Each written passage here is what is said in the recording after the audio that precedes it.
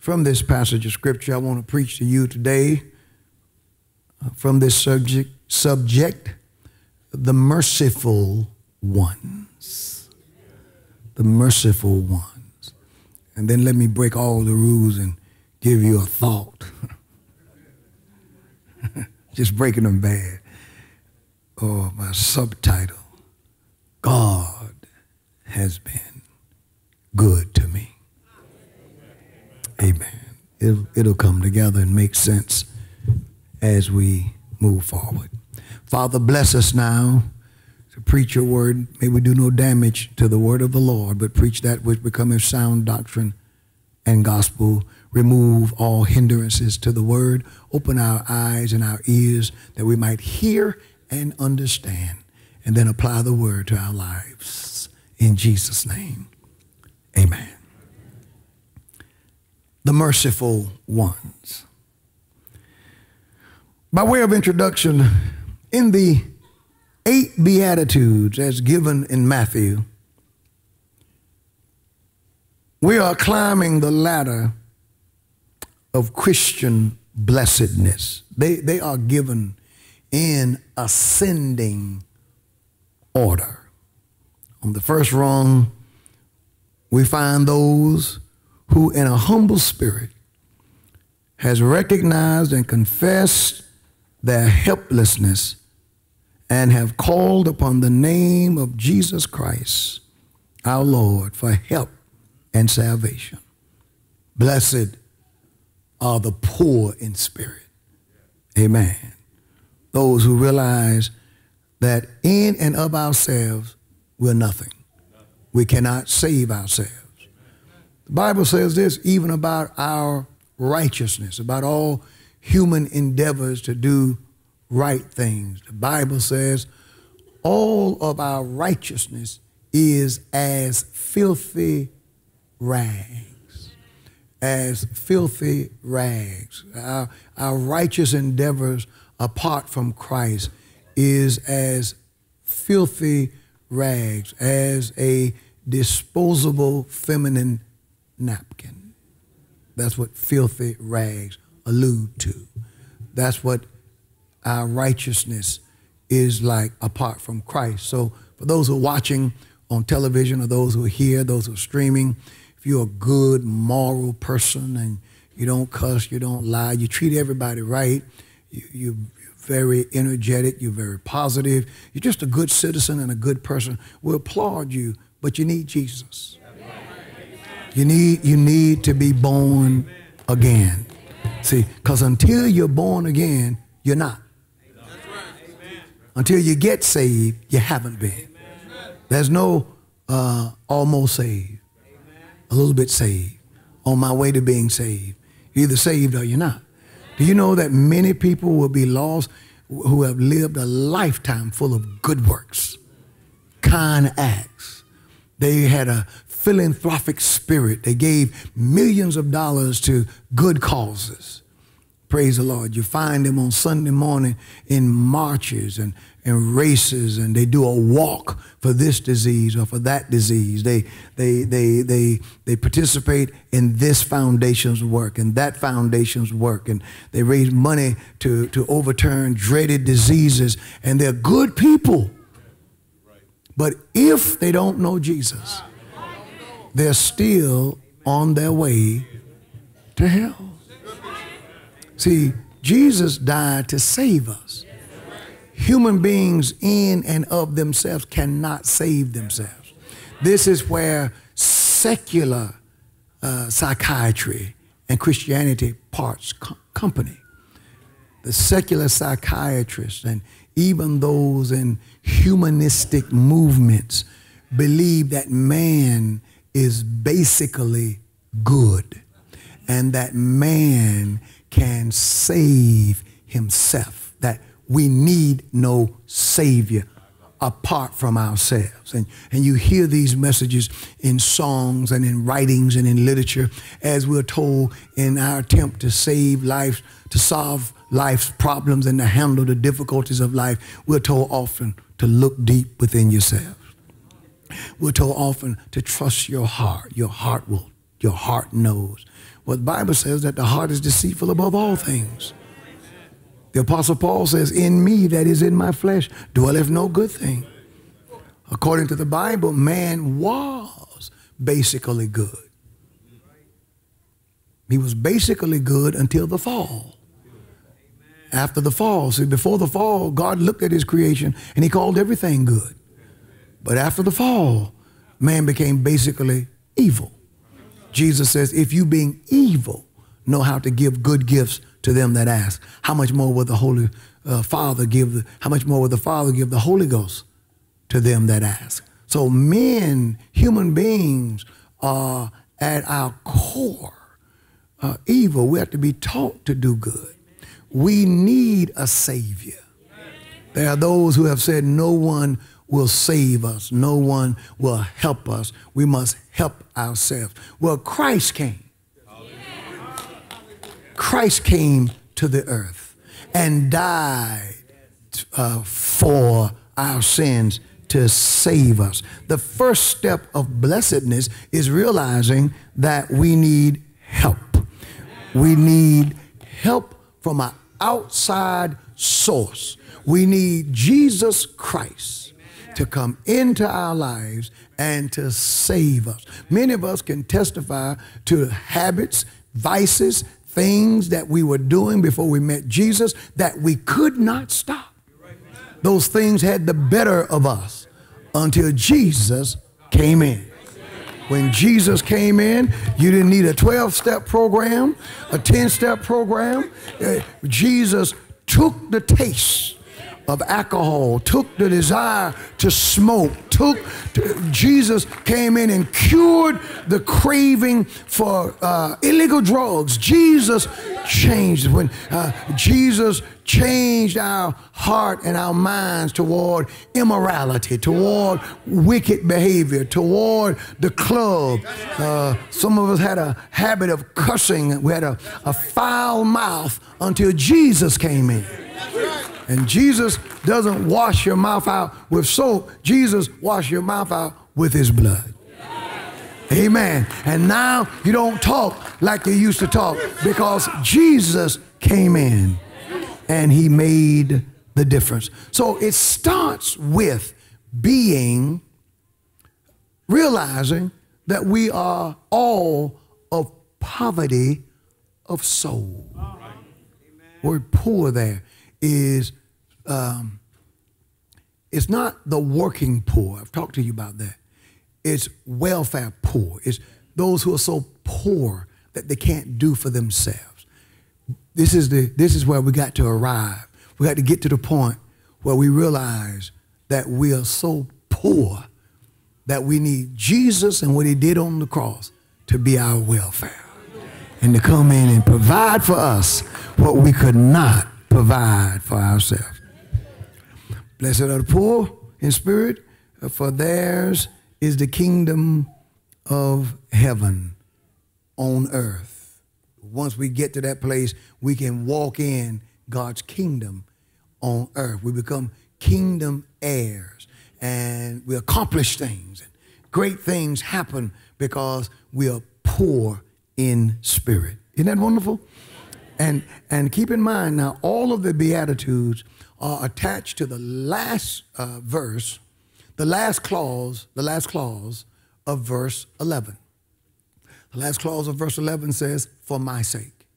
All of the Beatitudes are on the behalf of Christ, for the sake of Christ, for my sake, for Christ's sake, because of me. So it's all connected to Jesus Christ. Amen?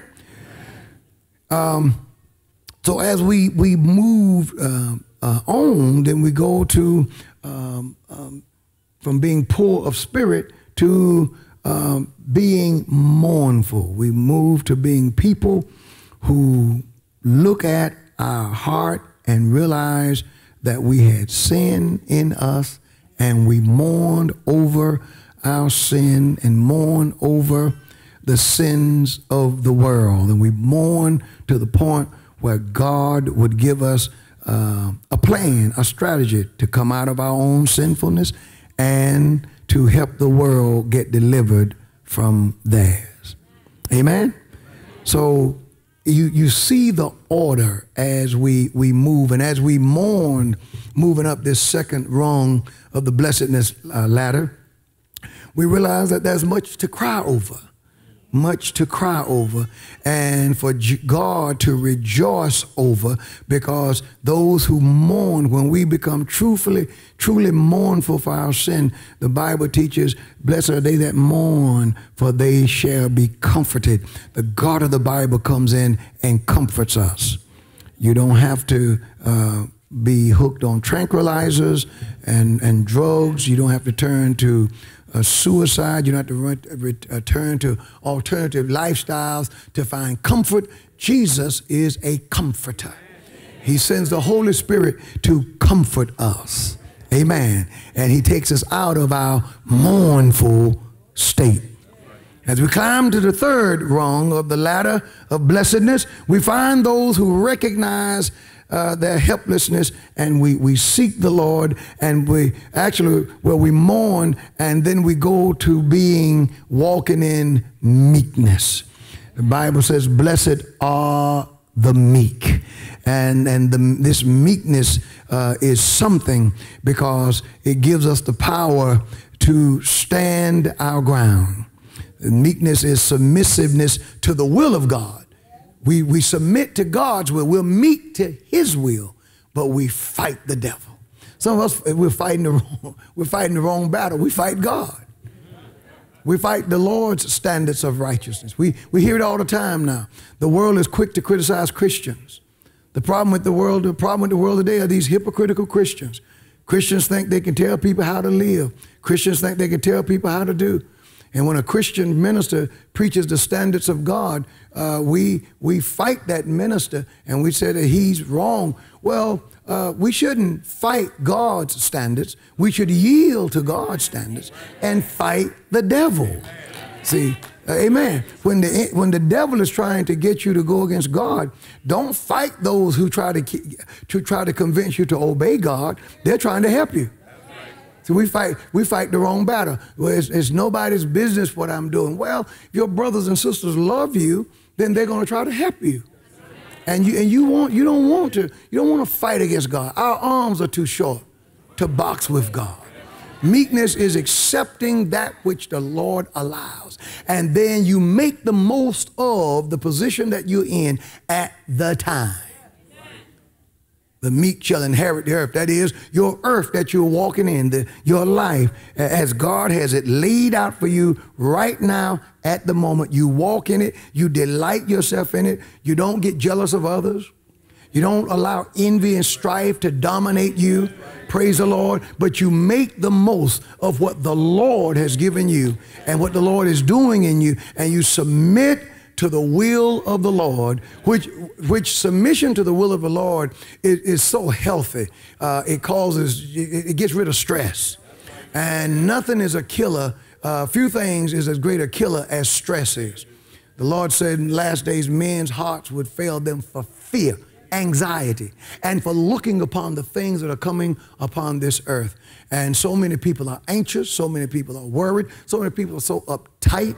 People don't smile. Most people today are pessimistic, and they just don't see the glorious things. And that's because we're not seeing through God's eyes. When you begin to walk in meekness and accept the will of God, and accept that the Lord of the God of the Bible knows what's best, and you operate in that, oh my, joy floods your soul.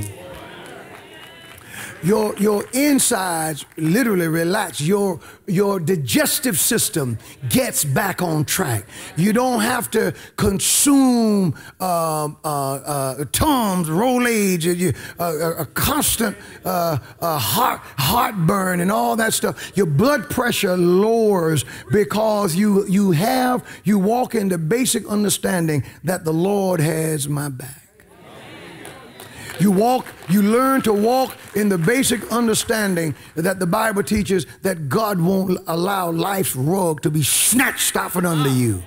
That whatever happens, good God Almighty, that the Lord has you in his hands. Praise God. What a wonderful way to live. Songwriter said, when peace like a river ascendeth my way, when sorrow like sea billows roll. Those are contrasting things. Then he says, whatever my lot, thou hast taught me to say, it is well with my soul. Praise the Lord. Isn't that some place to get to, that you can handle whatever life sends your way? Some of us, the Lord is only good when the Lord is doing what we want him to do. Life is only good when life is doing what we want them to do.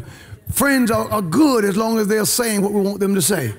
Jobs are good jobs as long as on the job you're allowed to do what you want to do. Everything is good as long as it allows us to do what we want to do. But then the moment there is resistance, pushback, correction, and the like, and then all of a sudden it's a problem. There's a problem. There's a problem.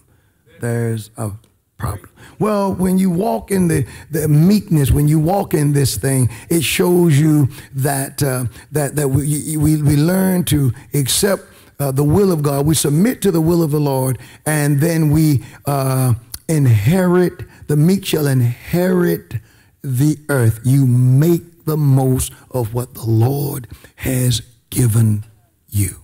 Amen? And you enjoy God's earth rather than merely suffer it and put up with it. How you doing today, my brother? I don't know. Man. What's up, Nudden? How you doing? Well, it's another day, another dawn. Good morning. What's so good about it? You're here. That's a good place to start. You're alive. Oh, my. Bible says, make no friends with an angry man. You need to dismiss some of these people. They're too mad. They're not happy, and they ain't gonna let you be happy. Praise the Lord. Misery loves company. And when I find out that a person is just gonna be miserable no matter what, I leave them alone. I leave them to their misery. And you all go on and have a party and party hardy, you in misery. But I'm going over here to find somebody who's got some sense, because see, life is too short. Life is too short. You don't want to spend the days, the best days of your health and vitality being miserable. You live long enough, you ain't gonna have that health. You won't be able to move and go and do. And I wanted to be on record that while I could and when I could, I did. My God, say amen. You better listen. You can fight the power, or you can find out how power works. You can join all these protesters. They're protesting. They don't even know what they're protesting. It's just we're gonna protest. What are you protesting? Put the mic. What are you angry about? They forget the talking points. They try to remember. I'm not joining that group. No, sir. God's been good to me. And there's too much. There's just too much to be thankful for. Just too much. Say amen. And Thursday night we talked about the fourth wrong of blessedness. Blessed are they that do hunger and thirst after righteousness. Let me move quickly, but I'll just say this. One of the great signs of health is hunger. Parents know that. When our children or grandchildren get sick, the first thing that goes is their appetite. They won't eat, they won't drink, and nothing is as devastating as your child, your grandchild, your baby sick and they won't eat. My mama used to tell us, I didn't understand it until I became a parent. She said, son, there's nothing as beautiful. There's no sound as wonderful. There's no sight as beautiful as hearing, seeing, and watching your children eat. And we were poor growing up, and looking back on it, there were times when she didn't get enough, but she made sure we ate. And I didn't understand it until I became a parent. I would rather see Crystal and Patrick eat than to eat myself. And oh, to see, just sit there and watch my grandchildren eat. Music, you must be a grandfather, you lit up. Music, oh. You give them something, they just eat it, and John's drinking something, you know, he drink, and you know, babies, they drink loud. Music, music, music, music. music. And don't see something that you know they like. You just buy it and buy it and buy it. Parents get on you. My grandbabies, they love that, the Welch's gummies. So one day, John Patrick left his jacket to the house, and he came back to get it. And I thought John Patrick was going to come into the house and get the jacket. Wouldn't you know it, John Sr. came in the house. I had every pocket. I had Welch's candy everywhere. And so his dad said, this coat is mighty heavy. And so they caught me. But you know, it's just something, it's something about it. Because when they're eating, they're full. When you're in a healthy relationship with Jesus, you want Jesus, you want church, you want prayer, you want Bible study, you want the things of God. You know, when people fall out with the things of God, that's a sign that they've fallen out with the Lord. You don't ever have time for the service of the Lord. You don't like church members. You don't like church folk. You don't like church stuff. You don't like the Lord. You've lost somewhere along the way. You fell out with the Lord. You better fall back in. When you fall in love with Jesus, you love this stuff. Praise the Lord. I love the things of God. I love the things of God. I'd rather be in church than anywhere. Somebody said one time, I'd rather be in this church service than in the finest graveyard anywhere. I thought that was such a stupid statement. I'd rather be anywhere than in the finest graveyard. You know, I'd rather be in church than in the finest hospital. Who wouldn't? Come on, compare it to something. Compare it to something. That's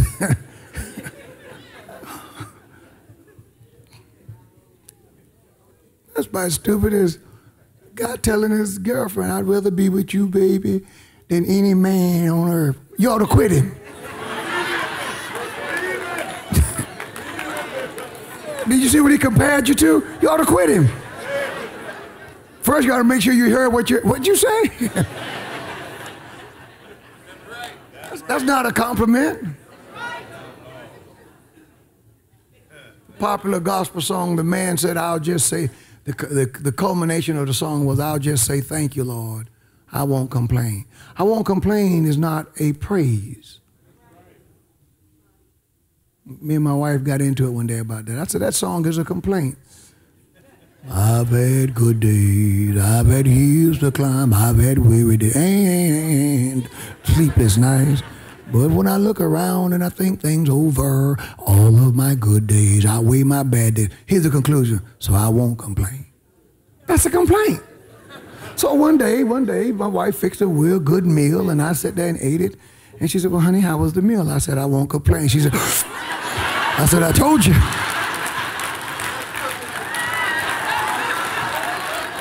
I said, I told you. That's a complaint. That's certainly not saying I enjoyed it. That's saying I endured it.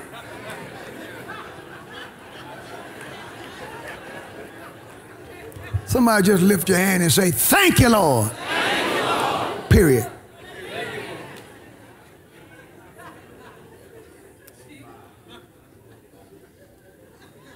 The closer you get to Christ, the more you crave Christ. The more you crave the things of God. Now, let's look at the fifth rung. Blessed are the merciful ones. This one's a little different. Here it is not the things that they lack that are supplied by God, but they are given more of what they have and show forth, or they share it with others. I want you to hear that now. It is not the things that they lack that are supplied by God, but they are given more of what they already have and show forth. They share what they already have with others. Here it is not, blessed are the merciful, for they shall obtain mercy. It is not a contrast between state of being and lack of possession and needing God to supply something that is missing. But it is showing forth or sharing with others that which God has already shown forth to you. And therefore, as a result, increase that something that you have the more. Oh, it's going to make sense in just a minute. It is not, praise the Lord, showing forth to others that which, it is rather showing forth to others that which God has already given to you. The merciful ones are not only those who show forth mercy to others, but more to the point, the merciful ones are those who, having already received God's mercy, hallelujah, now show forth God's mercy to others. And by doing so, causes God's mercy to increase toward them. See, the merciful ones are people who have already been recipients of God's mercy. See, when you look at it, when you look at this particular beatitude, verse 7 says, blessed are the merciful, for they shall obtain mercy. When you look at it, it appears to be saying, show mercy, so you will get more mercy. If you show mercy to others, God will give you mercy. But that is not what the verse is saying, even though that is true. The merciful ones are those who are aware of the fact that they themselves are recipients of God's mercy first. See, every one of us, before we move any further, need to come to the conclusion that God, that we are where we are, and we are who we are, because the Lord has shown great mercy on us. See, you're not who you are, we're not where we are because we are so wonderful. We're not where we are, and we're not who we are because we got everything right. We're not where we are, we're not who we are because we dotted every I, crossed every T, and looped every L. But we are who we are, and we are where we are first and foremost because the Lord was merciful to us. See, it's got to start right there. You got to say that the Lord has had mercy on me. Everybody who realizes that you are a big-time recipient of God's mercy, begin to praise the Lord for his mercy. His mercy, his mercy. Amen. Mercy. Praise the Lord. Mercy. Mercy. We did it. Praise the Lord. Guilty. Messed up. Fell short. Mercy. And instead of the Lord applying the appropriate penalty,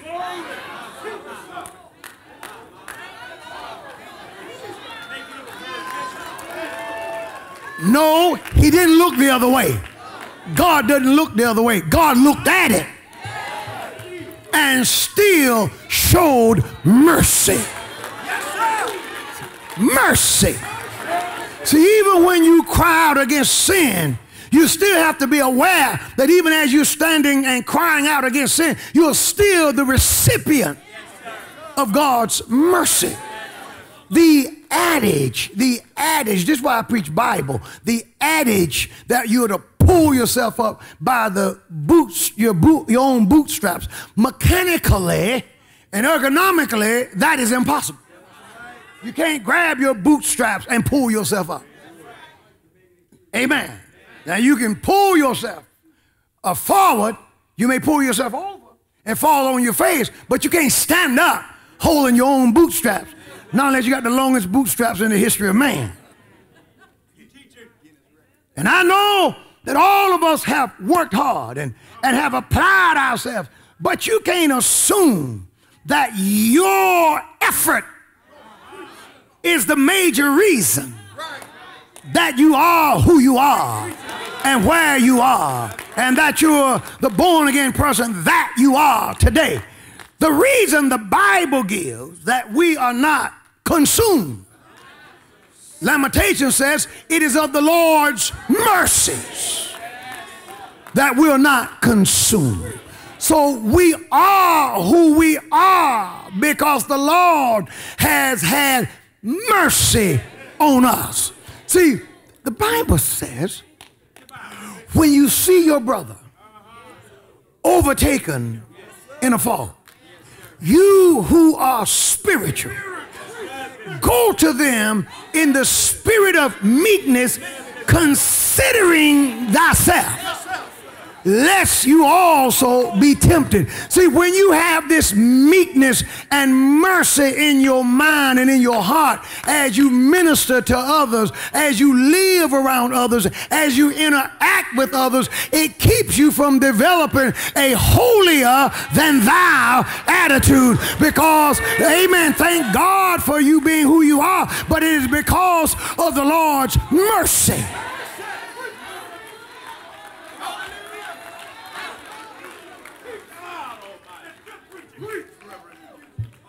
How many know it was grace? How many know it was grace? By grace are ye saved, and that not of yourselves. It is the gift of God. See, when you begin to understand this, see, it helps you when it comes to not holding grudges. It helps you when it comes to not writing someone else off. It helps you when it comes to not pronouncing judgment, because none of us got saved when we first heard the message.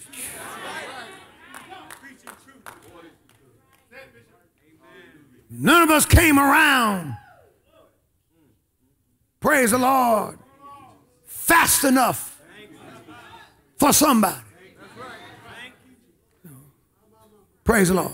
There's always someone who was hoping that you'd get saved sooner than you did. Amen. There's always a time period between the time the Lord first opened the door and the time we walked in it. Mercy. And then there is that which God exercised in our lives before we heard the message. Mercy got you out the club. Mercy and grace kept you from getting killed as a drunk driver. Mercy, praise the Lord, was on that bullet, and it kept your name off that bullet. It got somebody else who ran out of mercy, but it didn't get you because the Lord showed mercy on you. He had mercy before we asked for mercy. He demonstrated grace before we even called on him. Yeah, he did. And now watch me walk on thin ice. Since you've been saved, since we've met Jesus, since we've been born again, we've still needed and have had and have been the recipients of and are in need of God's mercy.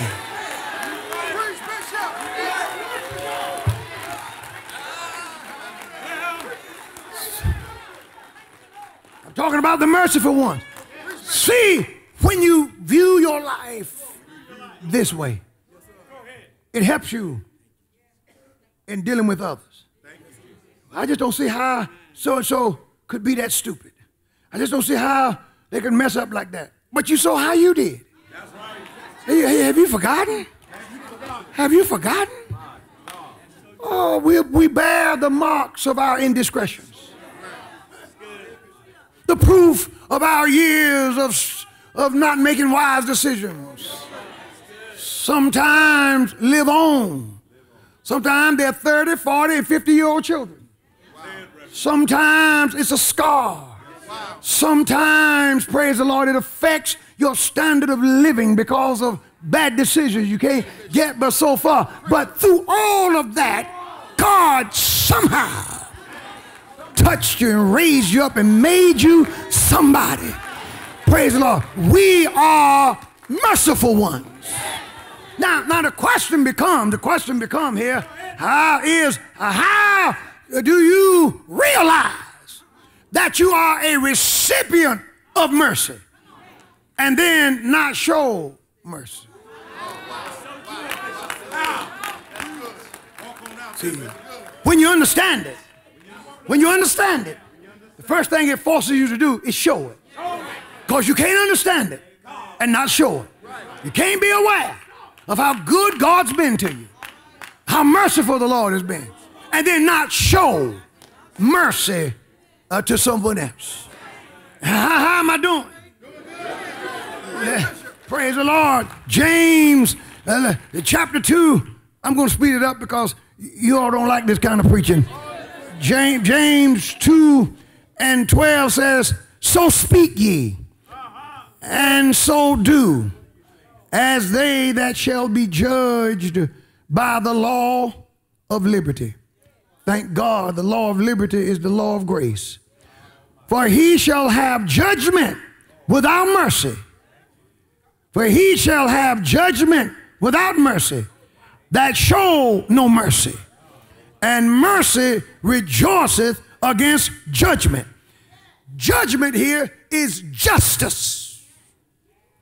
You will have, praise the Lord, the Bible says you will get what you deserve without mercy in its full measure if you show no mercy.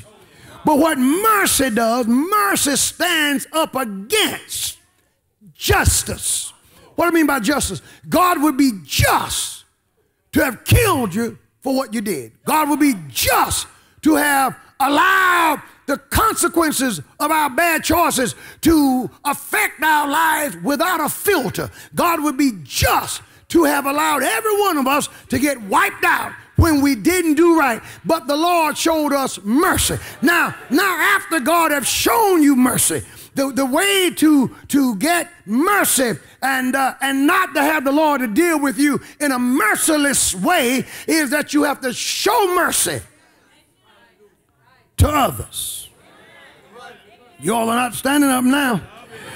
Bible says in Proverbs 21:13, whoso stoppeth his ear to the cry of the poor, he shall also cry himself, but shall not be heard. That's what happens when you show no concern for others who struggle. I don't care how high you may be perched on your tree. Life knows how to bring you down. For there are some things money can't pay for. There are some things money can't buy. So you have to be careful. I wish I had a prayer in church. Hallelujah. Bible says in Matthew chapter 6, verse 14 through 15, and keep in mind now Jesus is talking to those who had already received mercy, because Matthew chapter 6 is a part of the Sermon on the Mount, and Jesus preached the Sermon on the Mount to his disciples, according to verse 1 and 2. He said, if you forgive men their trespasses, your heavenly Father will also forgive you. But if you forgive not men their trespasses, neither will your heavenly Father forgive you your trespasses. And notice, he didn't say your heavenly Father will forgive you when you trespass or if you trespass.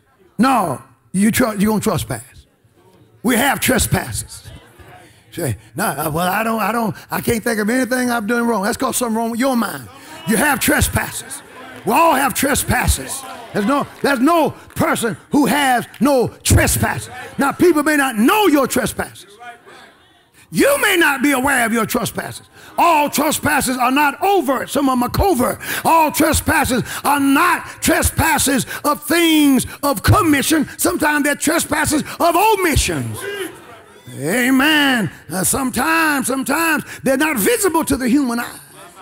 But God knows us. And he says, if you can't forgive others, if you can't. See, nothing ought to motivate you to let that thing go. Nothing ought to motivate you to forgive somebody. When you figure out that as you point your finger and at them and listen, what's implied here is that they did it. So you gotta get what I'm saying now. Northernton, the implication is they're guilty.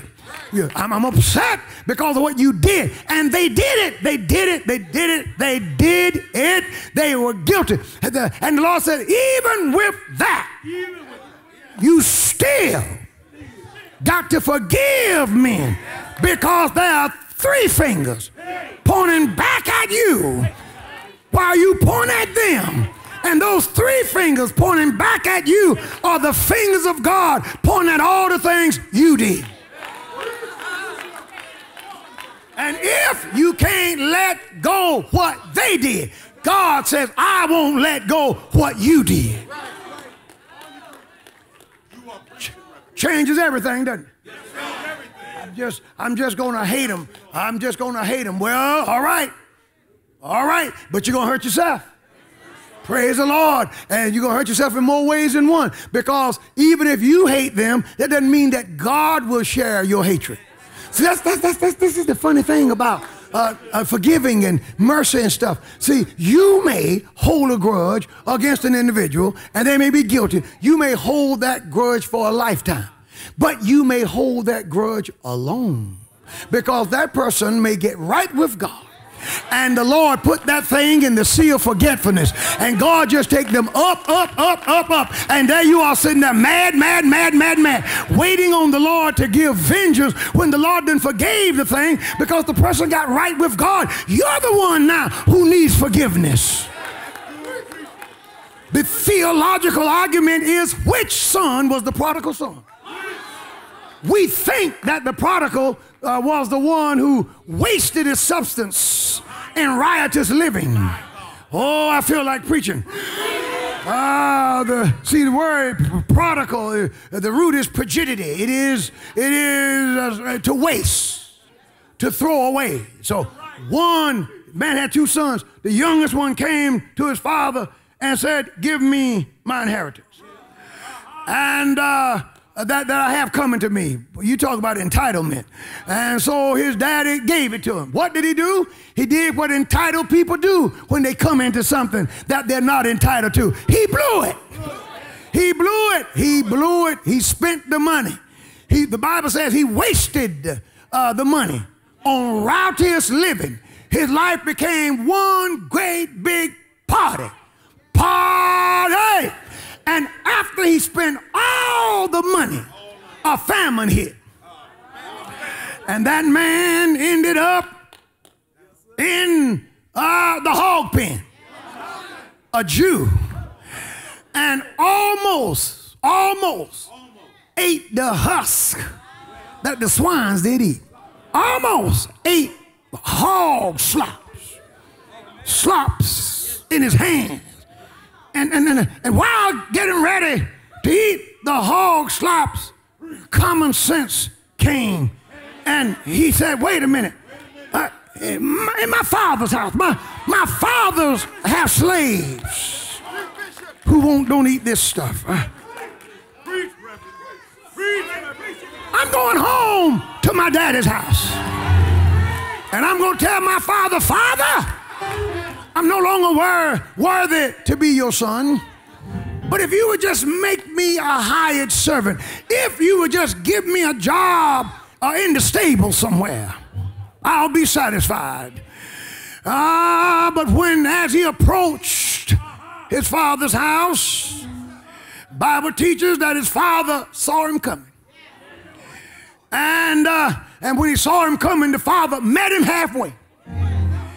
And the father didn't meet him mad with him, but he hugged him and put a ring on his finger, put a cape on him. And then he said, go and kill the fatted calf, because my son who was lost now is found. My son who was blind, now he sees. And the father said, let's celebrate. And they threw a great big celebration party. But the oldest son, this is the prodigal, this is the true prodigy. Instead of joining the party, he stood over in the corner mad. He wouldn't celebrate. He got upset. So his dad finally looked at him, tired of seeing that ugly expression on his face. Dad went to him and said, son, what's wrong with you? And his oldest son said, Father, I have never left you. Father, I've served, and you've never thrown a party for me. And the daddy looked at him and said, son, you should feel the way I feel. Your brother was lost, and now he's found. Your brother was blind, but now he sees. And we are celebrating the return of your brother. And by the way, everything I have is yours. You've been living in my house. You got everything I have. Well, the younger boy, he was guilty of throwing away money. That was prodigious. But the oldest son, he was guilty of throwing away his relationship with his father. How can you be in your father's house and live with your father and work with your father and not pick up your father's spirit? How can you be close to your father and waste that relationship? Some of us are in the church, but we've thrown away our relationship with the Lord because we don't rejoice to see somebody get right with God. We don't rejoice to see them get themselves together because we'd rather see vengeance than mercy. But I'm telling you, when you grow in the Lord, you would rather see them get right. You would rather see them get delivered. You would rather see them come out, because your mind goes back to when you were down, when you were bound, when you were in trouble. What did the Lord do?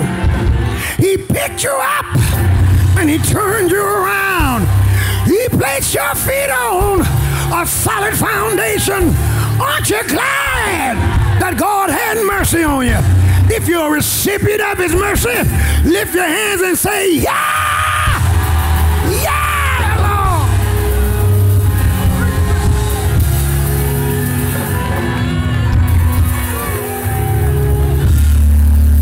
Lord! Let me close here. So I heard Peter when he came to Jesus, and Peter was trying to be generous. He came to Jesus and said, then came Peter to him and said, Lord, how often shall I forgive my brother that sins against me? How often shall I forgive him? Shall I forgive him till 7 times? See, the rabbis taught that you should forgive someone at least 3 times per day if they sin against you. So when Peter came and said, should I forgive him 7 times? Peter thought he was being generous. But Jesus said to Peter, I say unto you, not 7 times, but until 70 times 7. That is not the literal 490, but an indefinite number. That is, you ought to forgive him for as many times as it takes. And then Jesus said, I didn't get amen then. And then Jesus said, therefore, hallelujah, is the kingdom of heaven like unto a certain king which made an account of his servant. And when he had begun to reckon, he brought him in.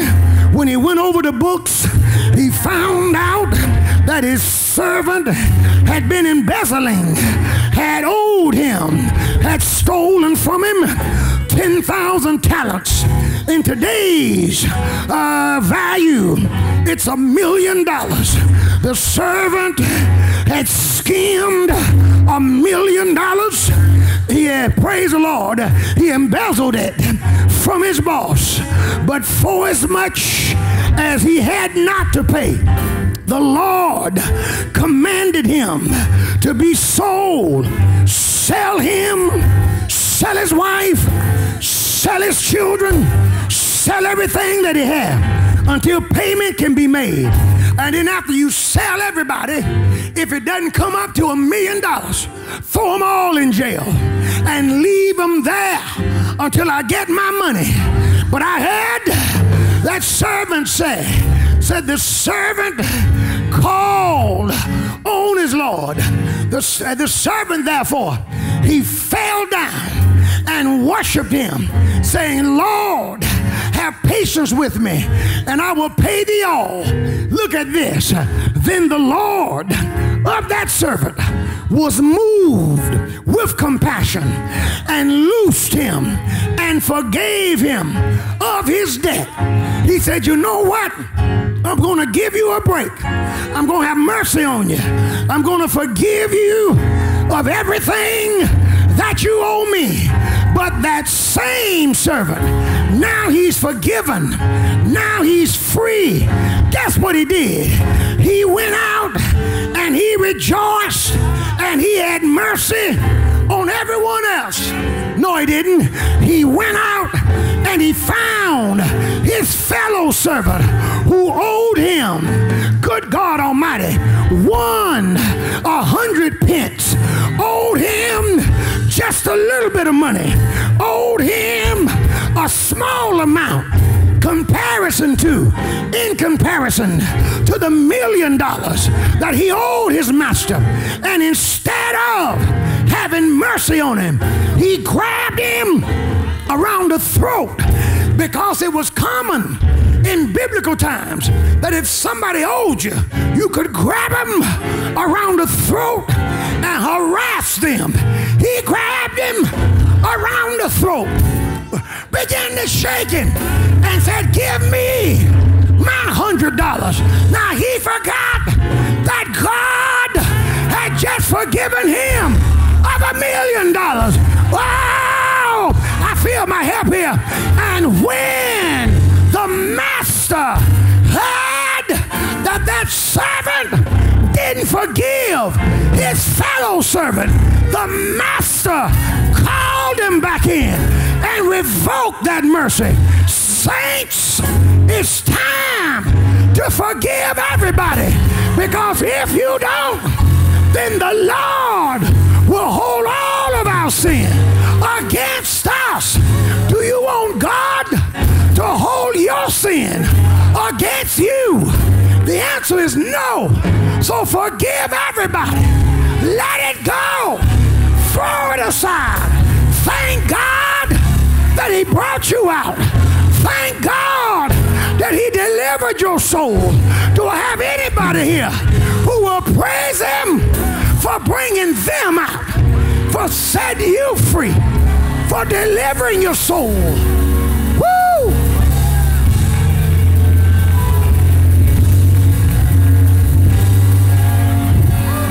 And if the Lord brought you out, if the Lord forgave you, and he did, if the Lord saved you, and he did, if the Lord washed you clean, and he did, how do you justify holding what you're holding in your heart against anybody?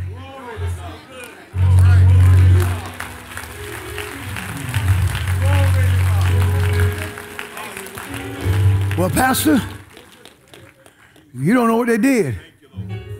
Couldn't have been any worse than what you did to the Lord. Because the Bible declares all men guilty of sin and worthy of death. There is none righteous, the Bible says. No, not one. Just understanding this beatitude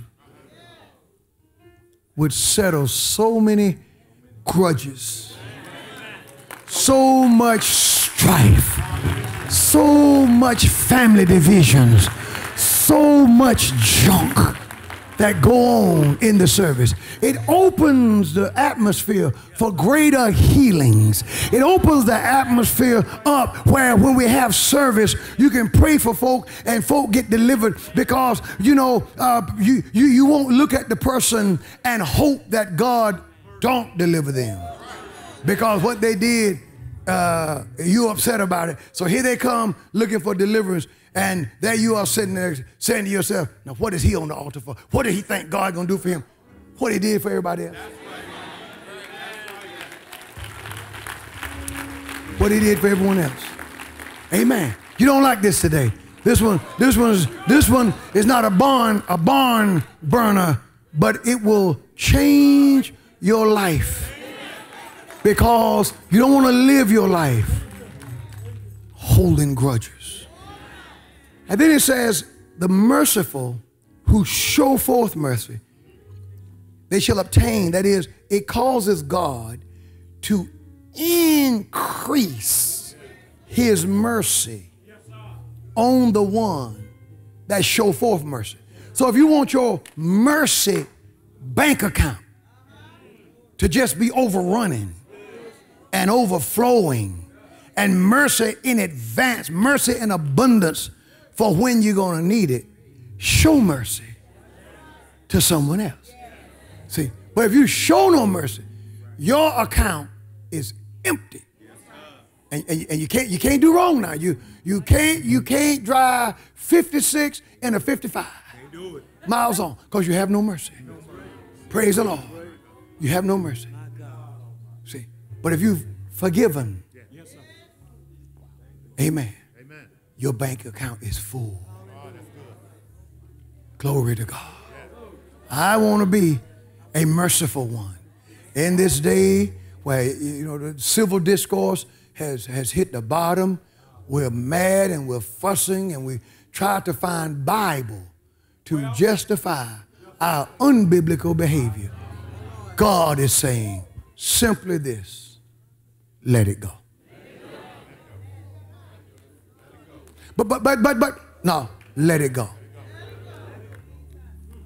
But you don't know what they did. I don't have to. God knows. He still says, let it go. And sometimes letting it go is not as simple as letting it go. See, the decision to show mercy is not a one-time decision. It's a daily decision until it's just cemented in your spirit. So whoever you're showing mercy toward, and you see them again, and the resentment comes back, you don't look at them funny. You look at your resentment funny. Because you ask your resentment, what are you doing here? What gives you the right resentment? Resentment will say, well, what they did, but I've already decided to forgive them for that. So why are you here?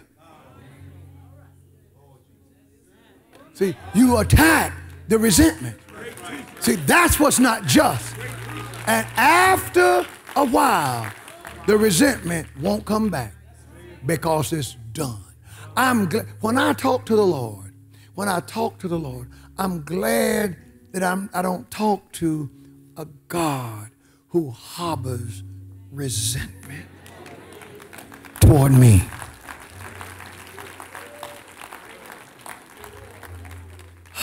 Because see, I need him. And now, I tell you what, when the air needs to be cleared, God has a way of letting you know that. That conviction comes in. And then you deal with that. Lord, I'm sorry. Lord, forgive me. Oh, God, give me strength not to go back that way again. God, give me power not to do that. Lord, you see. God, you know. And you know when you prayed through. Because even in your prayer life, the atmosphere, the surroundings, how you feel in your spirit changes. You know then that the Lord has wiped that clean. But you can't do that and then get off your knees. And there's that person over there, and you're still upset with them. You can't do it. You can't do it. I mean, you can, but when you do, he's going to bring back what he just forgave you for. And it's going to have an adverse effect on you. I want his mercy.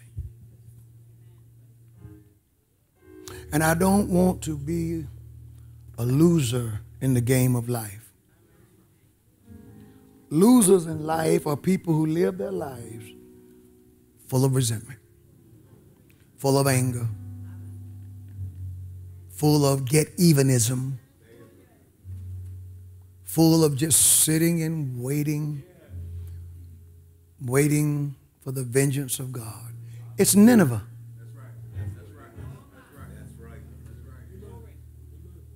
And Jonah prayed that judgment would come. He wanted them Ninevites to be killed because they were some wicked folk. And while waiting on God to bring judgment to them, the Lord let the tree he was under dry up. And Jonah got upset because he lost his shade. And God says, you have more mercy. You have a greater concern for a shade tree than you do this nation of people. So now you go and you preach.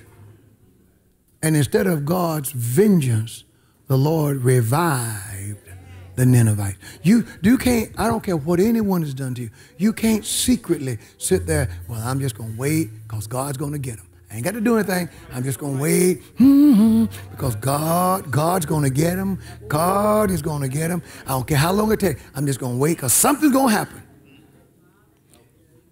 Only thing about that is something may happen to them. It may. I don't know. But I do know this.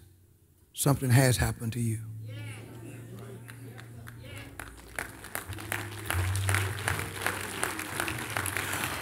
A preacher got so mad with Donald Trump the other day with the president that the preacher started cussing.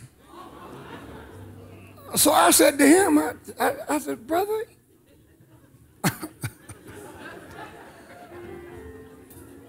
you're upset with this man, but do you see what's happening to you? So now, whether you agree politically or not, all elected officials, the presidents, they're gonna either be in for 4 years or 8 years if they live. But as a saint, you want to, when that reign is over, you still want people to believe you're saved.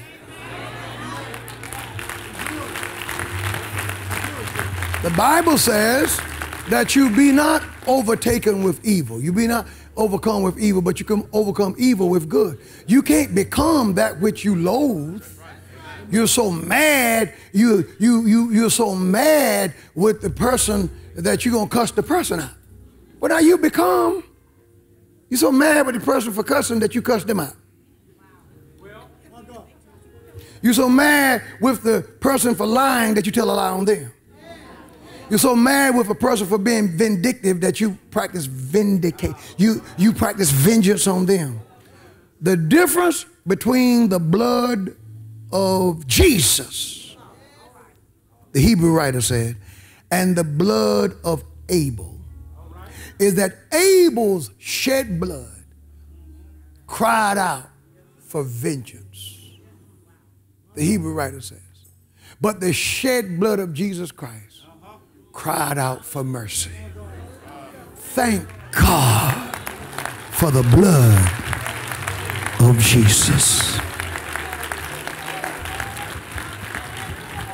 I'm done. I'm done. I'm done. I'm done.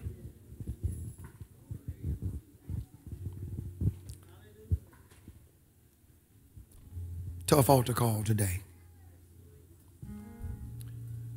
Preacher, pray for me that God gives me strength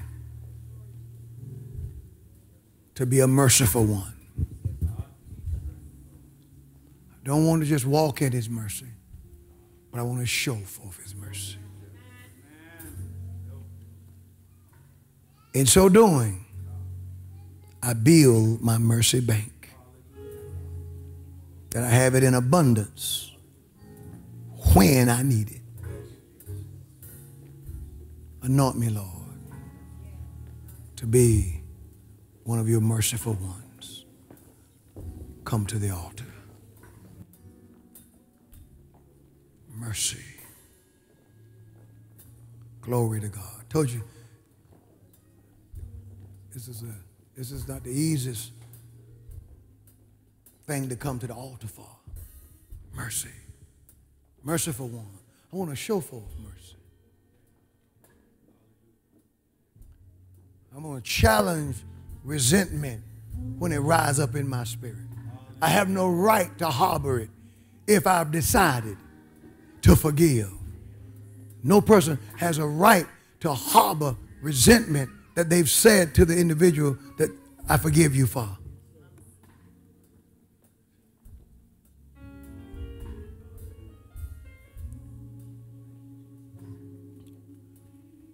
want to wait just a minute or two for others to come. I hate white people. I hate black people.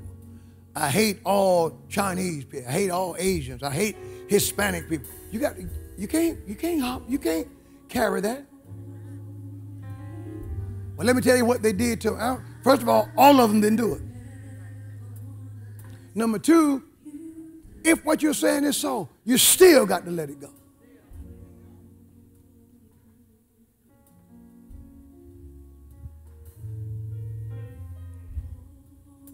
Will there be another? As I make ready to pray, say, well, I'm just going to stay at my seat because I don't want nobody to know that I'm wrestling with this. No, you got to come to the altar. Got to let them see you.